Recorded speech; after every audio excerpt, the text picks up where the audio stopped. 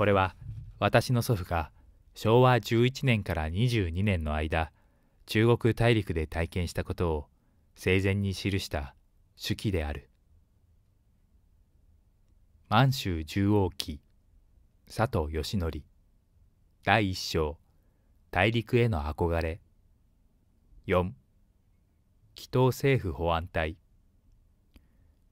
その後、7月29日午前5時ごろ、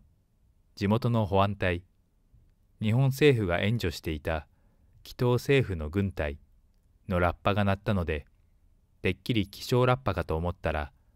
反乱を起こして私たちの留守部隊を襲撃したのです。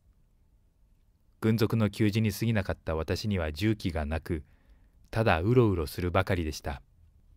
屋外の日本兵はバタバタと倒れ、家屋に飛び込んできた日本兵も負傷して倒れました。見ると銃弾が胸部を貫き、背中はザクロのように割れて広がり、そこから呼吸の音がスースーと聞こえてきました。真っ赤な血が流れ、私はただ見ているだけで手の施しようがなく、兵士が水をくれと叫ぶので、水を与えてよいのかためらいながらも、とにかく水を飲ませましたが、その後すぐその兵士は息を引き取りました。私はその兵士の銃を取り、そばにいた別の兵士に銃の操作を教わり、入り口の内側から飛び込んできた敵兵をすかさず撃ちました。続いて飛び込んできた敵兵数名も撃ちました。仲間が撃たれたことを知った敵兵たちは、その後家屋に侵入するのを諦めたようでした。しかし、隣室に通じる扉の隙間から様子をうかがうと、数名の敵兵が見え、話し声が聞こえたので、慌てて近くにあった米俵を積み重ねて、敵兵の侵入を防ぎました。小窓から外に目をやると、数名の日本兵が倒れ、警備兵の姿が見えません。無防備になった野戦倉庫には、旅団配下の各車両のガソリンが2000缶ほど積まれてあり、弾薬や食料品など相当な量が保管されていましたので、私はとっさに、これこそ敵に取られてはいけないと思い、反射的に小窓から銃口を向け、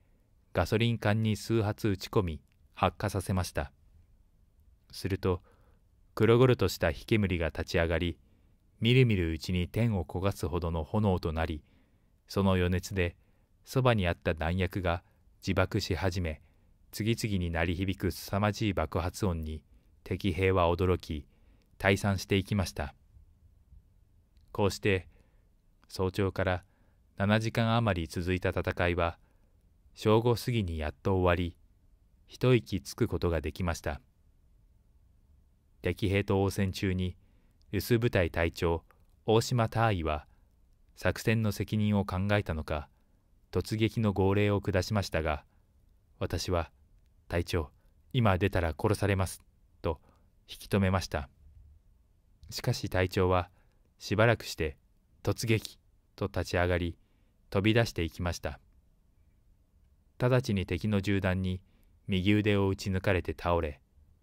すぐに衛生兵に連れられて後方に下がりました。この戦いで無事生存したのは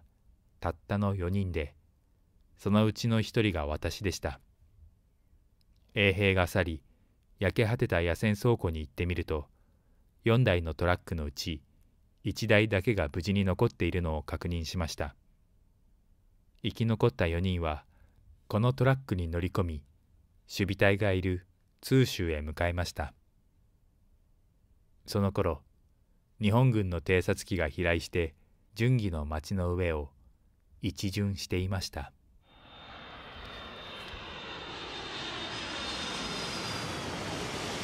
今回はここまでです。もしよろしければチャンネル登録をして続きをお待ちいただけますと幸いです。また、青空文庫の名作を中心に他にも作品を朗読しております。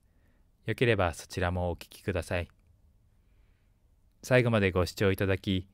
誠にありがとうございます。